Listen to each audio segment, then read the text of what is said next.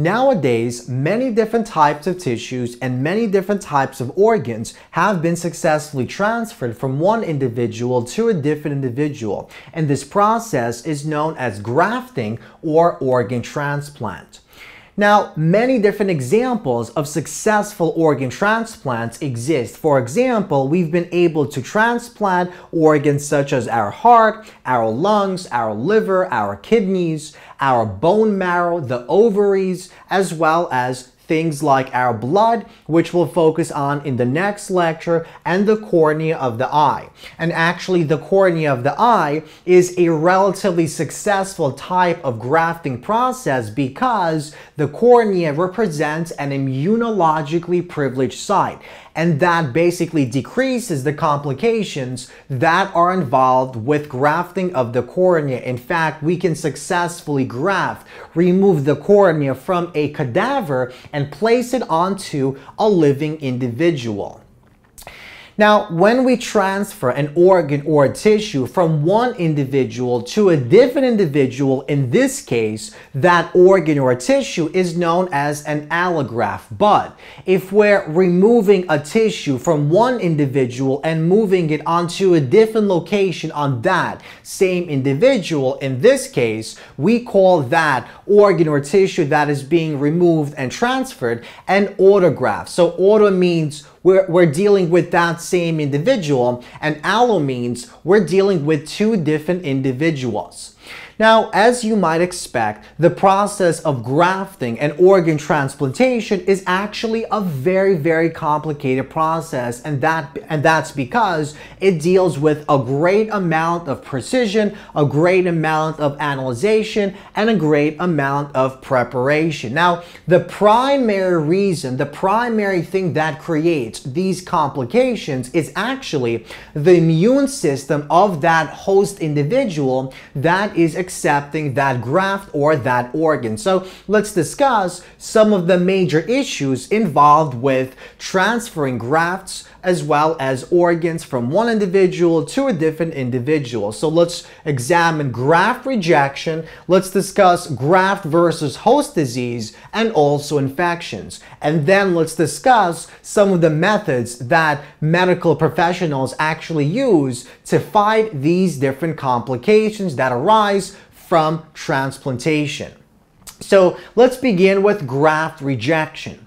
And let's first recall how our immune system actually works. So recall that the entire goal of our immune system, the entire goal of white blood cells, is to be able to differentiate between our own host, healthy cells, and infected cells or pathogens that might make their way into our body. So our white blood cells use something called the major histocompatibility complex and self-antigens to basically distinguish our host cells from infected cells or pathogens.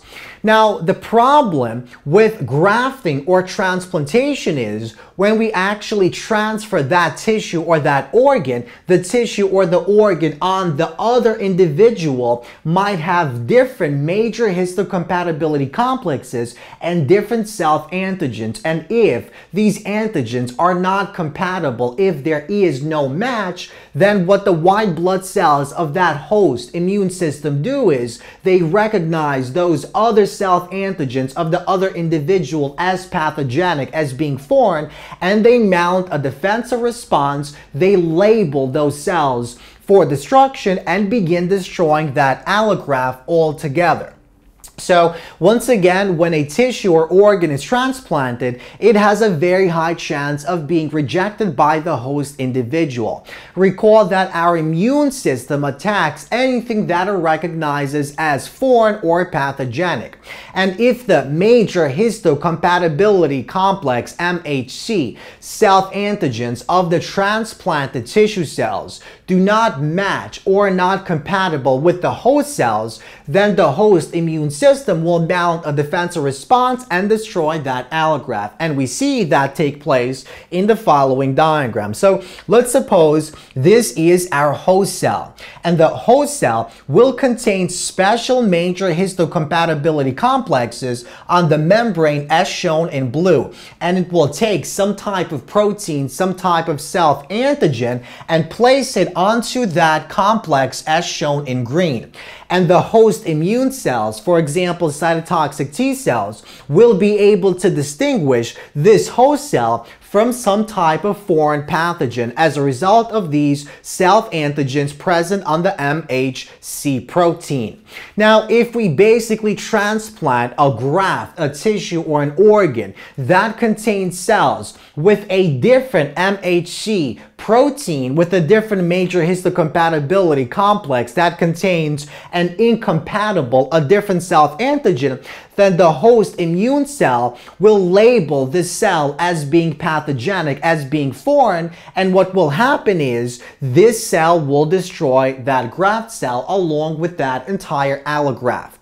And what this cytotoxic T cell does specifically is it binds onto this complex and it initiates the release of powerful digestive proteins, and those proteins drill holes in the membrane of these graft cells, and that ultimately lyses and destroys the cell. So this is the major problem that is involved with the transplantation and grafting process, the actual immune system of that host organism, host individual, destroying that transplanted tissue or organ. Now, another important complication is actually the opposite of this.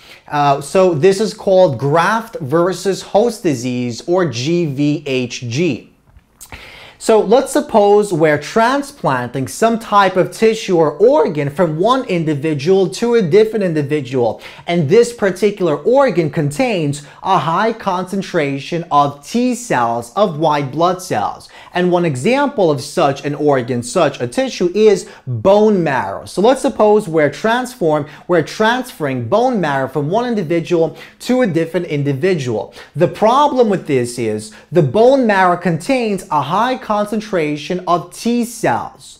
And these T cells, when they're transferred into the host individual, the T cells contain receptors that might not recognize the self-antigens and the major histocompatibility complexes found on the host cells. And what that means is when the graft cell binds onto the host cell, it will begin to release these enzymes that will destroy the host cells of that host individual. So when transplanting tissue that contains a high concentration of white blood cells, such as T cells, there's a high probability that the graft T cells will recognize the host cells of that individual as being foreign, as being pathogenic. And this will begin a defense response in which these T cells will begin attacking and destroying our host cells. And this is of particular importance when transplanting things like the bone marrow, because bone marrow actually contains a very high concentration of T cells. So these are the two major problems, two major complications that accompany grafting and organ transplant. Now, another complication that is really no longer a complication because we have ways of dealing with it is infections. But this was a problem when organ transplant and grafting was at its beginning. So the donated tissue or organ may contain dangerous pathogens such as HIV, hepatitis B or hepatitis C, rabies, syphilis, and many other different types of diseases and pathogens. So basically, if we're transplanting an organ that contains HIV into an individual that does not contain HIV, that individual will obtain that HIV and will then be HIV positive.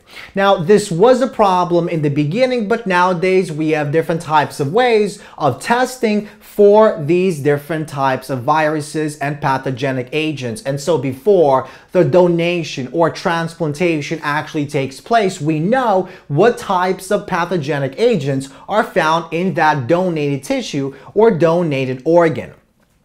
Now, the next question is, how exactly do we solve these different complications? What exactly do we do? Well, the best case scenario, the best way to actually ensure that the organ or tissue that is transplanted is successfully accepted by that host individual is to actually use the same tissue of that individual. Now, of course, this cannot be done always. We can, for example, easily transplant a piece of skin from one location to a different locations in our body, but obviously we can't transplant things like the heart because we only have a single heart.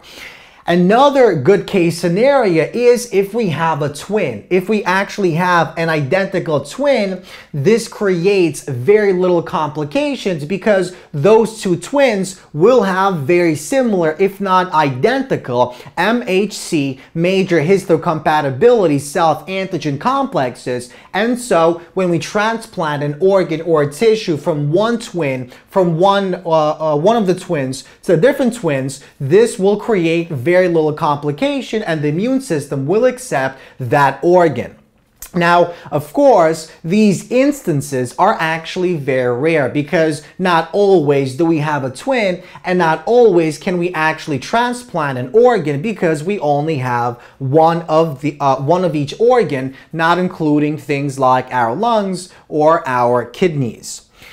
Now, two very common methods, much more common methods than what we just discussed, are tissue typing and immunosuppression. Now, tissue typing is actually a pretty complicated process, so we're not going to go into too much details, but what tissue typing basically is, it's a process of determining the type of major histocompatibility complexes and a type of self-antigens that are found within that host individual, and then finding the exact match or a very similar match, a compatible match from another individual that contains very similar MHC antigen complexes. So tissue typing is the process that involves determining the major histocompatibility complex antigens of the host individual and finding a donor that is most compatible, that contains the least mismatches.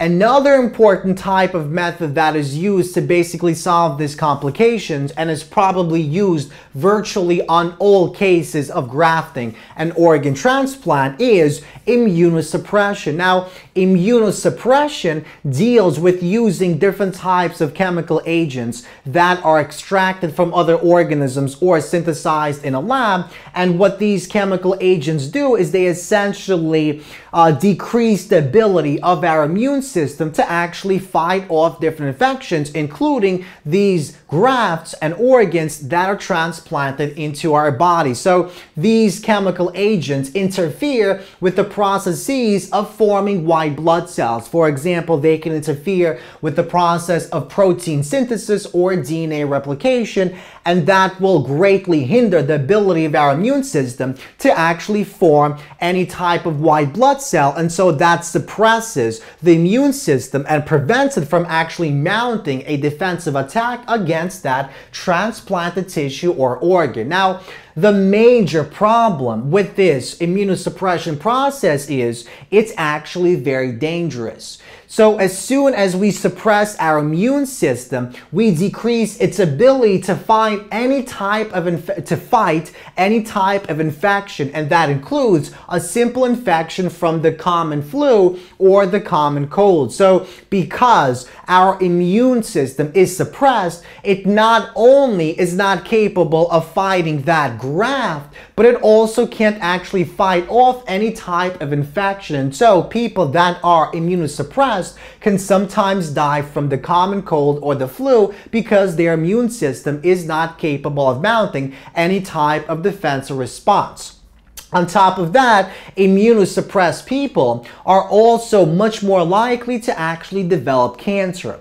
And that's because cells like natural T cells and cytotoxic T cells are the cells that fight off the cancer-developing cells, and because our system is immunosuppressed, that means those cells cannot find those cancer cells, and therefore the cancer cells that come from healthy cells can develop, and that can progressively lead to some type of cancer. So although this method is actually helpful in fighting off these complications and solving these complications, this method is also very dangerous in itself because it depresses our immune system, and that can basically lead to an infection or cancer that can ultimately kill that individual.